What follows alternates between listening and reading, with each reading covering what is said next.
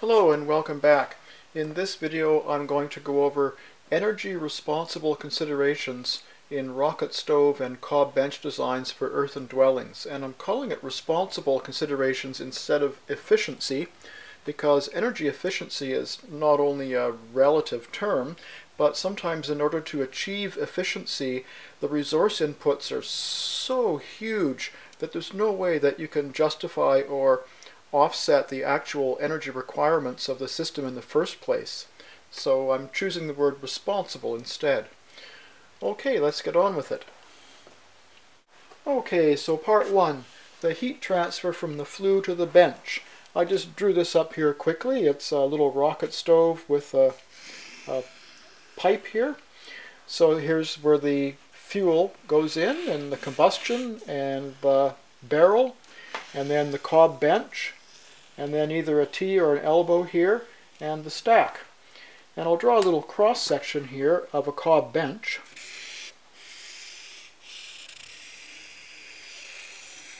With the pipe going down the middle right here. So, the main problem with this design is that cob shrinks a little bit when it dries. So if this is the wall of the pipe, when the cob is packed wet, then it's touching the pipe. But after the cob dries, it pulls away from the pipe a little bit and it leaves an airspace. So the heat that does manage to transfer through this smooth pipe has to then turn into radiant optical heat and cross this small zone of insulation and then reabsorb as conductive molecular heat into the mass behind it. And the surface area of the pipe is actually something that could use a great improvement. So, I'm going to draw something here that has been used in industry for over 200 years, and it's called a checker brick.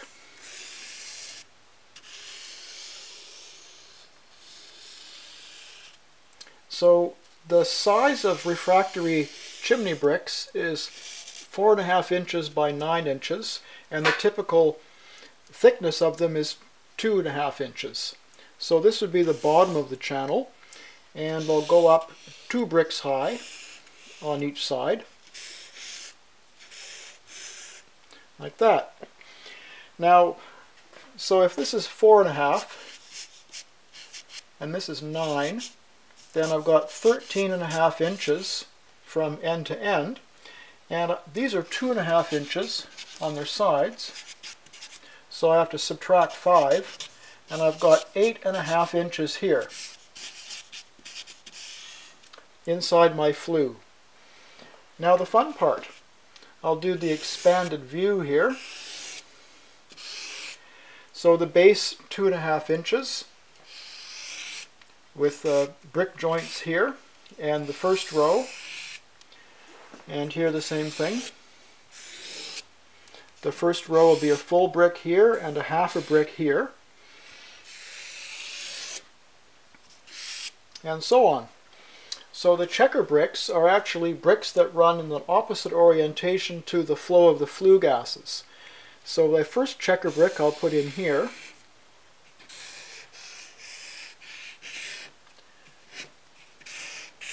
Like that. And it will extend through to the inside like that. And I'll stagger that down, and I'll put one here on this side.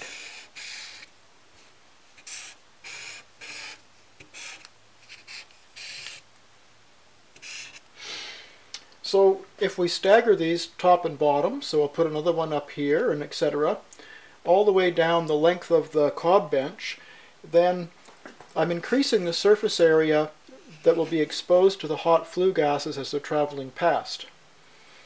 The other thing I'd like to mention is the density of this material.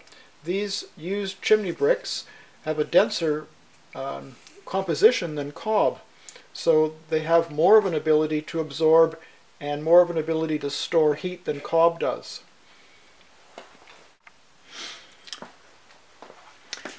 And there's a pipe you can buy from a hardware store or lumber yard that's a ducting for hot air furnaces, and if you put that pipe like this then it can run the length of the cob bench, and it can provide a crown arch so that when the cob is packed to it, it has some structural integrity.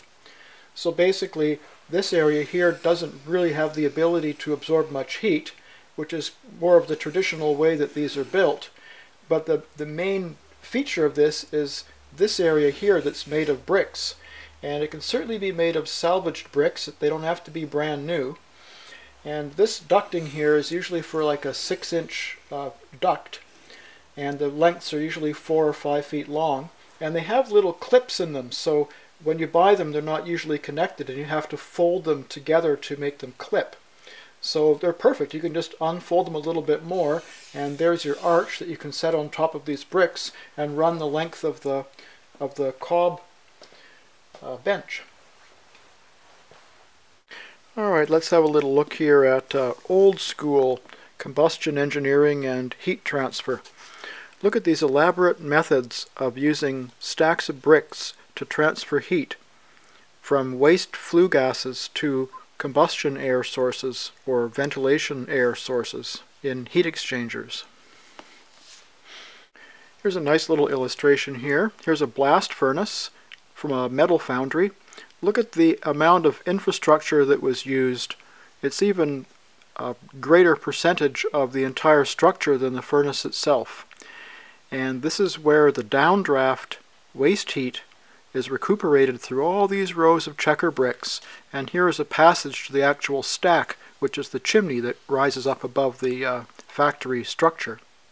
So you can see the amount of attention that was paid to recuperating heat and the way it was recuperated through stacks of bricks. Here's a great example of a turn-of-the-century factory. Here's the furnace here, and there's the burner ports, and these brick channels here bring the preheated combustion air down into the burner ports, and the flue gases exit the furnace through here, and the downdraft of the flue gases goes through the checker bricks and then out through these passages and up through the stacks to the chimneys on the outside of the building. And you can see by the height of that person standing there that these checker brick structures are at least 25 feet high. So they put a huge amount of emphasis on the infrastructure to recover waste heat. And the last thing I'll mention is if you want to go crazy, then you can pile a whole bunch of rocks in here amongst your cob, like good heavy igneous rocks like granite, because the density of that material is much more than the surrounding cob. So it has the ability to store much more heat than the cob does, especially if the cob is mixed with straw.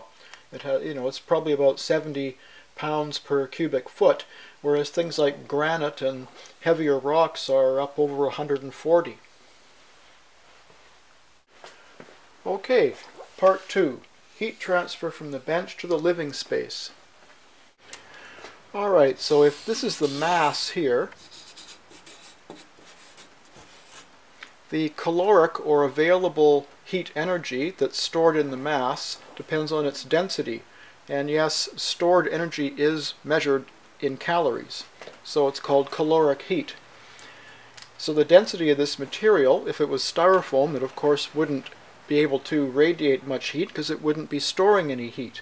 But cob and earthen materials have a certain amount of density, and the heat energy inside here is vibrating molecules bumping into each other. And once they reach the surface, they have to be able to radiate out as optical radiant heat. So this happens on a microscopic level. So efficiency can be improved simply by looking at the outside of the density and its ability to radiate heat. So it all comes down to this area right here, the surface. And the ability of that surface to radiate heat depends on two things: how much surface area is available and what color it is. So first we'll look at surface area.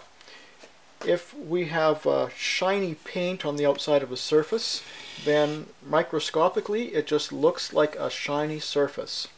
If we spray paint this with flat paint, that's stippled or has some texture to it, then we wind up with a surface area that looks like this to a molecule. It's like a mountain range. And if you were actually to take this and stretch it out, it would be a huge surface area. And also, when we go back to our mass, our structure here, we can actually increase the surface area of our structure by doing something like this. And putting curves in our mass, which is really easy to do with cob because it's so maneuverable when it's being formed. So this will increase the surface area, and this will increase the surface area. So there's a lot more available surface for radiant heat to migrate away from the mass. Now the next thing that's very important is the color.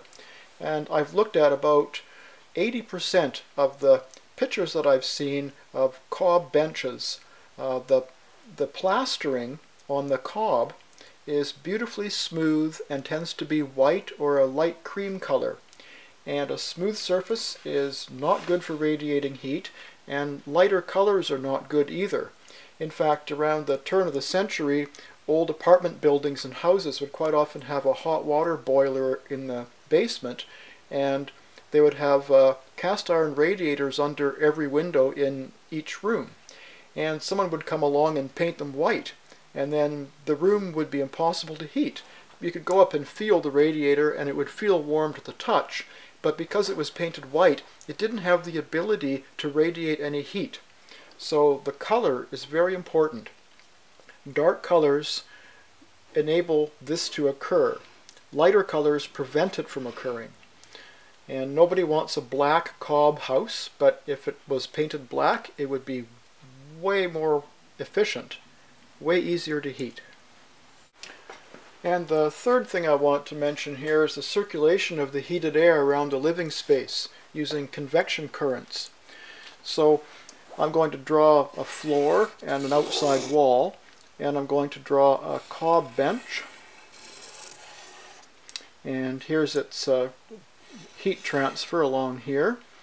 And if this cob building has a square ceiling, then the heat that's rising up off of here hits the ceiling, and it kind of plumes out in different directions and makes all these circular eddies before it actually decides it needs to go this way, along the ceiling, down the other outside wall, and across the floor, returning as cold air. The best possible design for this would be to have little vents along the floor and have a channel in behind here and holes along the top, so that the vacuum created here by the hot air rising will pull the cold air in, and you'll have really good circulation and additional heat transfer. So that's best case scenario. Also, another thing to consider is that if the ceiling above the cob bench had a curved approach to it, then it's much easier for the rising air currents to start to flow across the room. There's always these little current eddies that happen when there's airflow against any surface because of the friction, but that actually helps to buffer it, and it keeps the main airflow away from the outside wall.